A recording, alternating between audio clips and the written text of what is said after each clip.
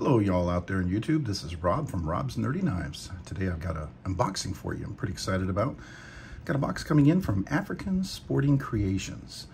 Something I found online after I saw another reviewer talk about a knife. I was very excited and looked it up and happened to find one of the retailers. I think they only have 3 direct retailers that actually carries this here in the USA. So this came in from Mansfield, Ohio, from African Sporting Creations. Definitely check those guys out. Definitely worth your time here. So I'm going to go ahead and open this box right here.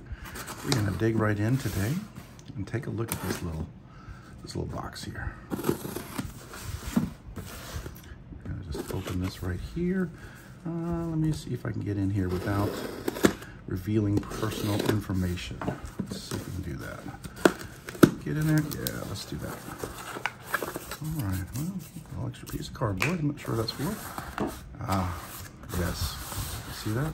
That is a Arno Bernard knives. All right, today, by the way, I'm opening it with a iMamba GSD2.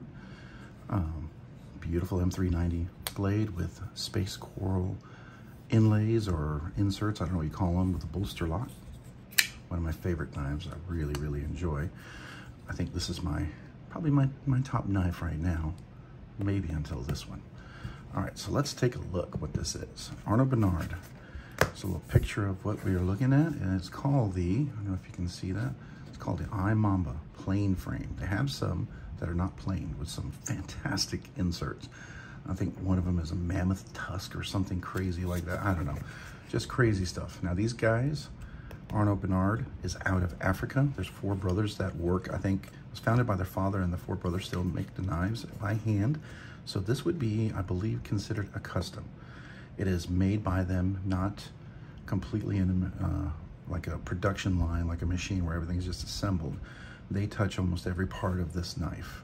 I read on their site, I think they touch it like 200 times before the knife is complete. With all that being said, let's jump right in. All right, so here we are, the iMamba. If you can see that, iMamba knives. And this is the iMamba model 8200 plain frames. Steel is RWL 34. That's like a 154, kind of a high-end 154. It's an older steel, but great steel. Really fantastic steel to work with. I know it's, for knife makers, it's a great steel to work with, but it's just a solid steel. I have no problem with that. And it talks about a sheath because these guys started off making fixed blades. That's what they're really known for, fixed blades. And then I think they did a slip joint, and then from the slip joint, they did this thing. So we're gonna take a look at that here in just a second. I am super excited about this. So if you get a chance, check them out there, okay? And it comes with a Frank Hank. All right, let's see what that is. Okay, South Africa, Frank Hank. That's nice. That's nice. Ooh, and it's, yeah. Oh yeah, that's like micro cloth on the backside. That'll be real nice to clean things off with. Super excited about that. All right, well, here we go. There it is. It's got a lanyard, it looks like. Let's take her out. Okay, we'll move that off to the side. We've got the Frank Hank over here. We'll just keep that off to the side. All right, here we go. All right, I love this right here. It's kind of reminiscent of a Chris Reeve, like an Umnumzon or a Sebenza. Really nice, beautiful. It looks like glass bead blasted. I love the feel of that. It's got a little fuller in here. Yep, definitely very sharp. You can catch on there, so that's nice. Rounded top here. It looks like very chamfered. That's nice. And here's a lanyard. I'm not a super big fan of lanyards, so I'll probably take this off, But, for those of you who love lanyards, there you go. Let's take a look at the center now, this puppy. Yeah, that is definitely dead center. And got a flipper here. All right, beautiful. All right, so here we go. Let's do our first flip. Oh yeah, look at that. Man, that is, ooh, my fingerprint's already on there. Wet that down, there we go. Look at that blade. Do you see that? That's a recurve blade. Look at that. Wow, that is shiny, well polished. I love that, I love that. The edge, oh yeah, crazy sharp. I can shave my arms with that thing when I test to see how sharp that is. Okay, and I love that pivot. Do you see that pivot? That is a gorgeous pivot. I love that. That is really nice. I love the little AB for Arno Bernard right there, like a little design. Sort of like what, you know, Chris Reeve does that, and I love that. I wish more people would do that. So I'm really excited Chris Reeve does that and Arno Bernard. I know a few other people do it, and I can't quite remember off the top of my head, but that's just a nice touch. And look at that, nothing on the blade. It is a plain blade. No marking on something. And a blade this gorgeous, that would be a sin, I think, to put something on there.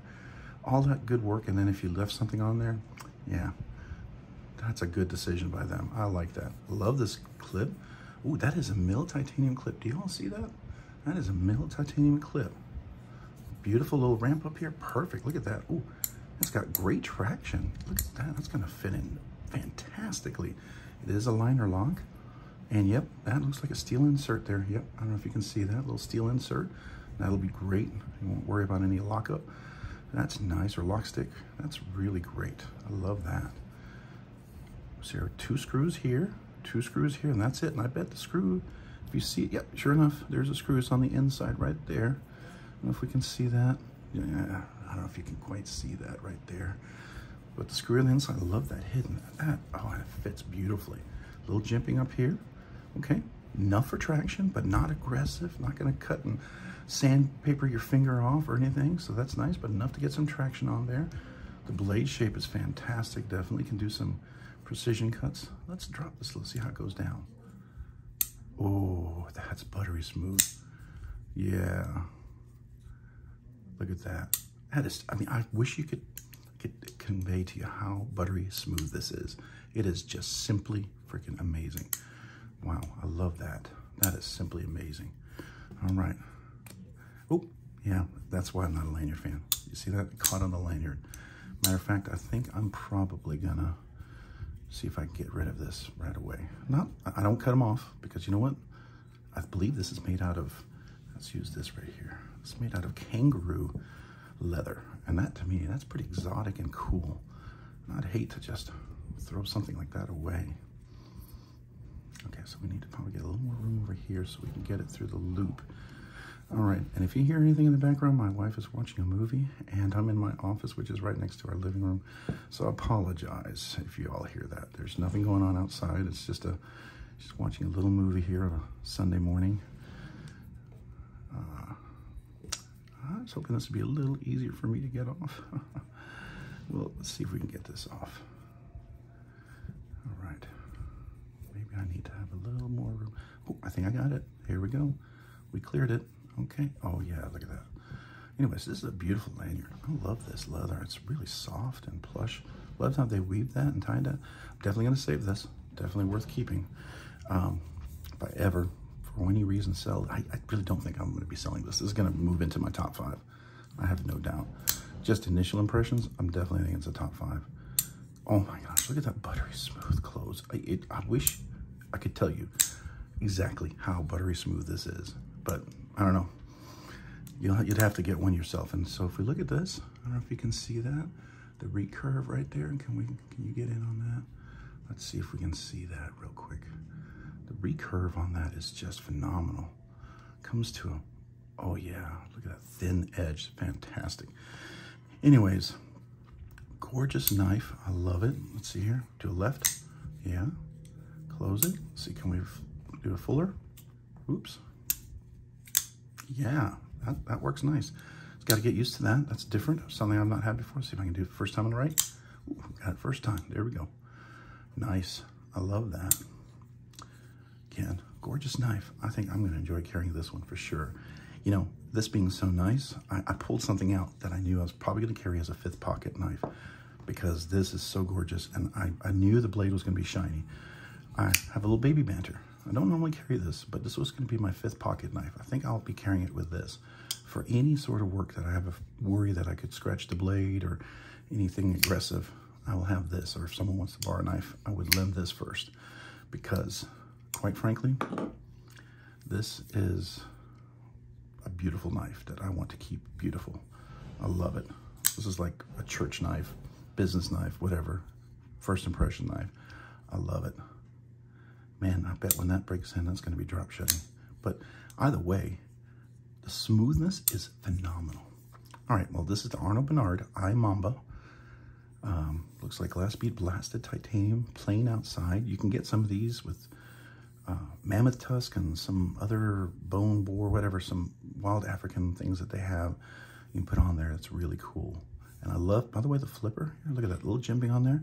Enough for, definitely can get good traction. I love the shape of this flipper. This is, to me, is perfect. It's not a weird shaped flipper.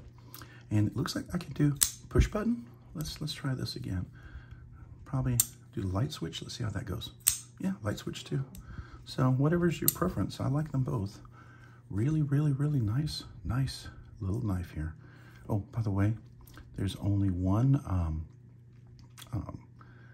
oh my gosh, I was gonna say backspacer, but that's not a backspacer, and my brain went blank. We were out of town last night for my son's all-day band competition in Dallas. And I think I got maybe 4 hours of sleep the day before, and I slept like 9 hours last night. So my brain's a little foggy this morning, and I apologize. So anyways, standoff, there we go. I was hoping it'd come to me as I'm talking, but anyways, so one standoff, one pivot, beautiful pivot design. I mean, I don't know if you could see that. Do you see that pivot? Can you see that? I mean, that pivot is just, I don't know, it's just gorgeous. Just simply gorgeous. Here, let's get a little close up. Let's see if we can get a close up on a knife and see everything. Yeah, I don't know if you can see that. I think this knife is just worth a close up. Definitely worth a close up. We look at the back here. See if we can see all that. We'll open it up and we'll take a look at that blade again. Get you a nice close look. Yeah, already got my fingerprints on there. Sorry, let's clean that off. Here we go. Definitely gonna have some fingerprints from this one, but you know what? This is just such a gorgeous blade. It really is. Just, I mean, I can't tell you how excited I am about this knife. This is a stunner, amazing, gorgeous. If you can get a hold of one of these, go get one. I know when I checked out at African Sporting Good Creations, they had a bunch of these, and I was on Tri-State EDC's live stream, and I mentioned it to him, and he got one too, and I think he loves it as well. I spoke to him on this morning, matter of fact, and he, which is Sunday morning, he has another live stream. I got on there late because we woke up late, but he talked about his and he loves it too. I think he's got a good impression of it. I know Lefty EDC had one of these. He didn't like the detent. So I'll just tell you, I like lighter detents. And when I heard that Lefty returned his because he didn't like the light detent, not because I love a lot of his stuff, but I don't mind lighter detents. Matter of fact, sometimes I tune my knives to be a little lighter detent. And that is pretty relatively simple. If there's a knife that you really like and it's a detent issue, you can fix that. That is very fixable. I have done that on a ton of knives, and something worth considering, because you can make a knife that you might be questionable on being a keeper, an absolute keeper as a result. So, but I like this light detent. To me, it's what it does. It gives me just that beautiful drop shut, smooth action, and I enjoy that. For me, that's something that's meaningful. I know other people love a really strong detent where they have that super powerful flick. You know, and if that's the case, and if I did like that, I would probably tune this detent a little bit here, make it a little bit stronger for sure. And I think you would have what you're looking for. But on a knife like this, and I can also see why he returned it. This is a custom, right? This is handmade.